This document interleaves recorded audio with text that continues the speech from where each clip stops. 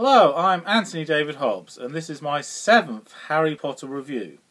This is Harry Potter and the Deathly Hallows Part 1.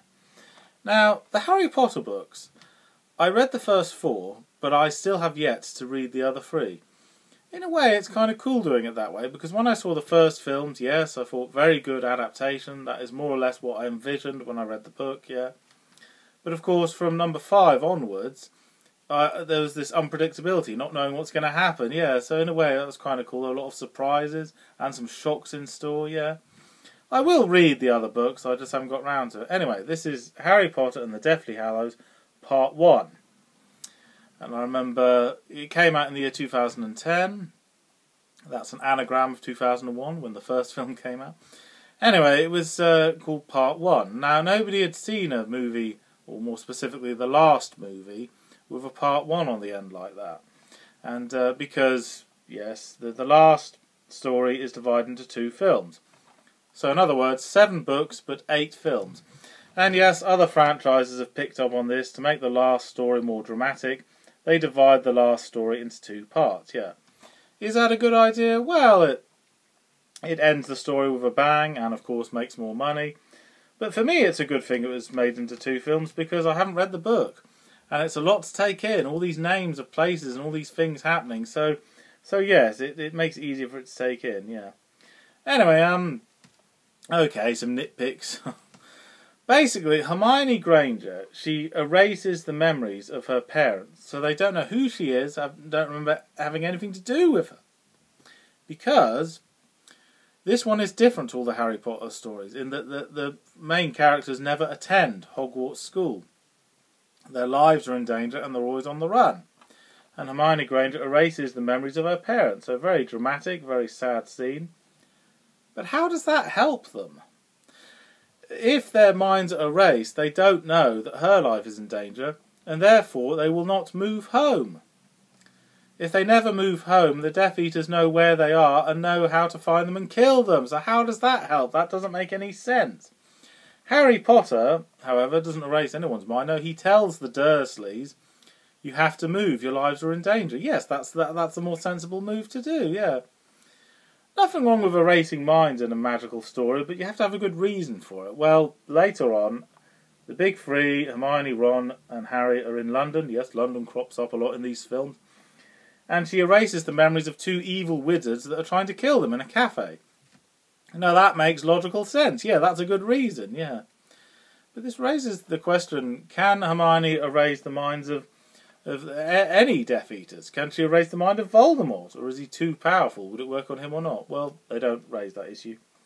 Well, speaking of raising issues, in the last review I said very plainly that the Weasleys' house is destroyed. It's all burnt down. In this film we see it again. A little bit damaged, but more or less intact. I'm like, no, that's not right. I saw the Weasley's house utterly destroyed. I saw it with my own eyes.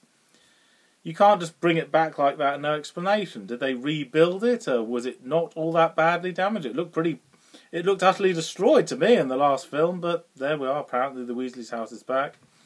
Bill Weasley, the eldest, I think, of the Weasleys, he wants to marry Fleur.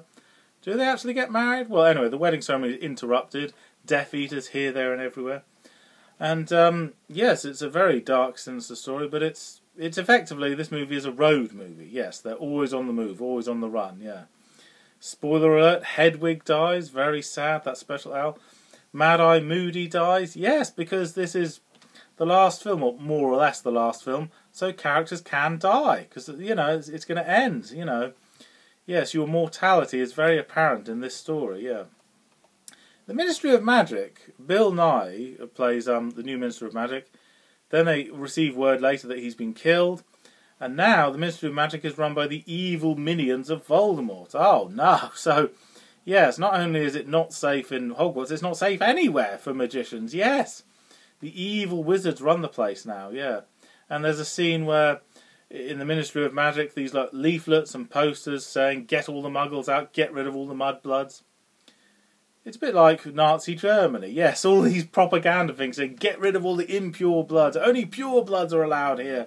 Only they have the right to use magic, yes. And Ron, Hermione and Harry disguise themselves with polyjuice potions so they can get into the Ministry of Magic. They have to teleport there, and they teleport going through these public toilets. Totally disgusting and amusing at the same time. You have to stand with your foot in the toilet and it teleports you through. And then you're teleported into the Ministry of Magic. In a way, it's sort of symbolic as well. These new people that run the Ministry of Magic are totally evil. They're absolute scum of the earth. The sort of scum that you scrape off and flush down the toilet. Yes. Yes, yes. When something's disgusting and horrible, you get rid of it. Flush it down the toilet. So, yes, for me the toilets are symbolic in that way. So, surrounded by absolute scum, the most evil wizards ever. And then we see Professor Umbridge.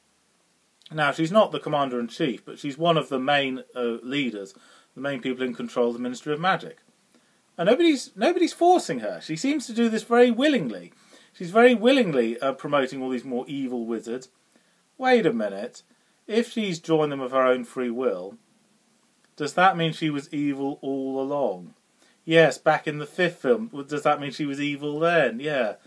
Well, if she was, that's a double cross then, isn't it? Yeah, she's totally evil. And the 3 lead characters are frightened by the mere sight of her. Yeah, but they're relatively safe because they're in disguise. And, of course, at the beginning of the film, Harry Potter, Mad-Eye Moody, before he dies, disguises 6 other people to look like Harry Potter to throw the assassins off guard. So the number 7 is symbolic, because that's a total of 7 Harry Potters. Except the number 7 is not that symbolic, because there's 8 films. There's 7 books, but 8 films, yeah. Anyway, Harry Potter states quite plainly, we must destroy the Horcruxes. This is just never going to end. The only way we'll have peace to save our lives is to destroy all the Horcruxes, then Voldemort will be destroyed once and for all.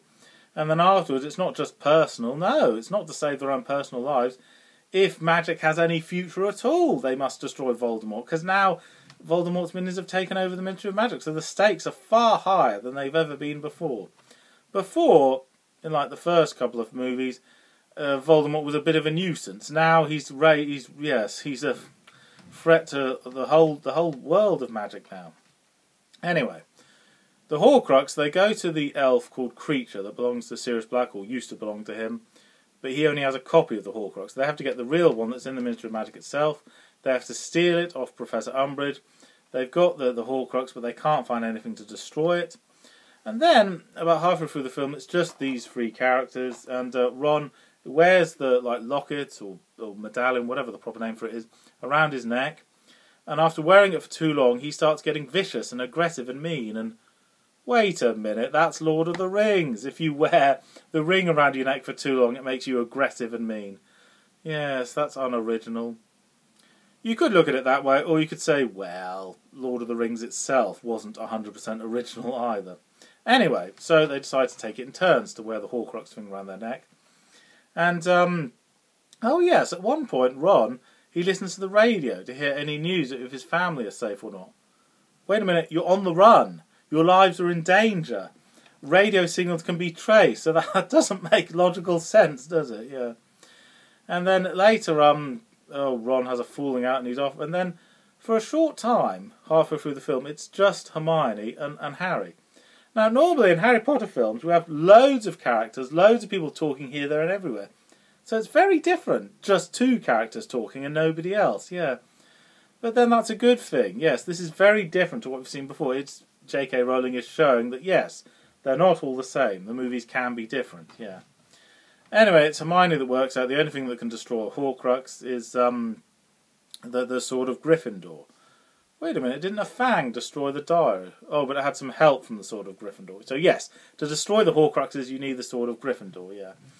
And they get it. Harry Potter is almost killed trying to get it, but then at the last minute Ron helps him. So yes, they've got the Sword of Gryffindor. They destroy the Horcrux. Later we see, not Luna Lovegood, but her father, Mr. Lovegood. And he betrays them, basically. He turns them over to the evil Death Eaters. But then that's because they're holding his daughter. Luna is a prisoner. And they said, either hand them over to us, otherwise we'll kill her. So the life of his daughter is deemed more important. Then Harry and his friends decide we've got to go to this dungeon that's at the Malfoy's house. We've got to save Luna, save the Wand Maker, save the Gringotts Goblin. Yes, so they've got their work cut out for them. They've got a lot of people to save, yes. But then Dobby, everyone's favourite house elf, although he's a bit of a wimp, he does have very powerful magic for teleporting, so he can help them that way. And Draco Malfoy, yes, he does help the evil wizards and all this, but he helps them rather reluctantly. It's like he's being pressured into it, you know, family pressures and all that. He's like, no, I can't do this. I'm a school bully. I'm not a murderer, you know. So yes, he's a bit of a reluctant villain, yeah. Anyway, with his magic, Dobby manages to rescue the prisoners, yes. And there's a bit where he's quite brave, when he steals the witch's wand, and the witch goes, how dare you? You're puny little elf. You will know your place. You're a slave. You just do as you're told. How dare you steal a wand? And Dobby says, Dobby has no masters. Dobby is not slave. Dobby helps his friends. So yes, this wimpy little guy is very brave. Unfortunately, his glory doesn't last very long, because later he's killed. But not before he teleports his friends to safety. And with his dying breath, he says, Dobby is happy to be friends with Harry. Dobby has died a happy elf. So, yes, the theme of death comes up a lot in this, yes. And the Deathly Hallows are the ones that, an old story. One has an all-powerful wand, one has an all-powerful stone that can bring the dead back to life, and the invisibility cloak, yeah. So, yes, the 3 Deathly Hallows, and the symbol, the triangle, and the circle, and the line, yeah. So, yes, the Deathly Hallows found ways, the ultimate magic to cheat death. Ironic, really, because the 3 of them ended up dead. But anyway, even though they ended up dead, their objects, their possessions, were still very much intact. The invisibility cloak, I haven't seen that stone, but at the end of the film we see the magic wand. So, Voldemort does a bit of grave robbing. Yes, that's how low he sinks. Robs a grave to get the magic wand, and now he's all powerful. He has the most powerful wand of all, and that's how the story ends. So yes, very enjoyable film, on the run. The stakes are much higher than they ever were before. Yes, these heroes being tested to the limit. It shows a lot, but not too much. It still leaves you wanting for more, yeah. So yes, overall, very enjoyable film. Thank you for watching. I'm Anthony Hobbs, and I'm never bored.